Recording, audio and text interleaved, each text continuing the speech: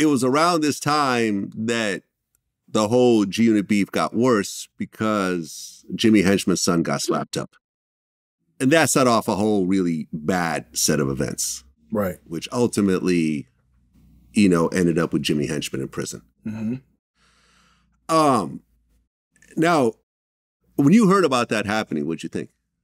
I felt like if it was my son, and, you know, I don't know, maybe the same events might have occurred. And again, I wasn't directly involved in what transpired. Correct. But if it was my son, matter of fact, let's just say this. If you slap my son, I'm coming to see you. Point blank, period. And I can't speak for Jimmy or his actions or anything that he did or say what he did or didn't do. It's not me. But I know that I have a son, and it gets real serious when we get to talking about my kids. The jokes go out the window. It's about life. And I would trade my life 10 times over so that they can breathe for another, I don't know, 24 hours if it was my choice. So if you slap my son, you might meet your maker. That's just me.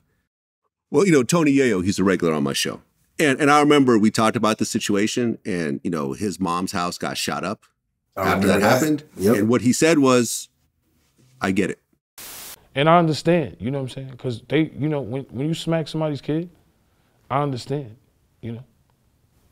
I totally understand. It was like kids and women ain't supposed to be involved in beef. So I guess the rules was broken. But after a point, you know, if you shoot out my mom's crib, it's fuck you forever. Like, I don't give a fuck what happened.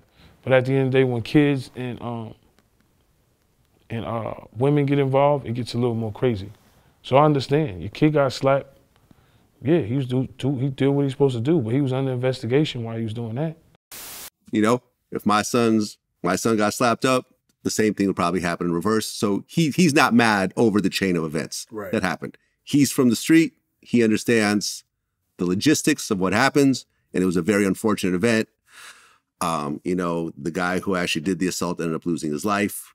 It was just, I feel like things just escalated to a really ugly level at that point. And I mean, Yayo, man, Yayo know what it is too. I think that as far as loyalty goes, Yayo might be the poster boy for what 50 was looking for. Yayo held 100%. It down the whole time. And so I commend and I salute, like literally salute Yayo for holding his man down. That's his man. Mm-hmm. I don't ever think that at any point in time, Yayo should have went any other direction except the direction 50 was going. I also don't think, you know, I think Banks should have stayed that way. I think Buck should have stayed that way, but this is only me. I just know that I'm just a different individual. And so I had to, you know, make my presence felt and do what I had to do based on situations that I knew that I would come out of on top. And so I made decisions, but I don't got no problems with Yayo or 50 or nobody I did back then. I like literally wanted them niggas to die. I didn't even give a fuck. I just wanted them to die because I'm from the streets.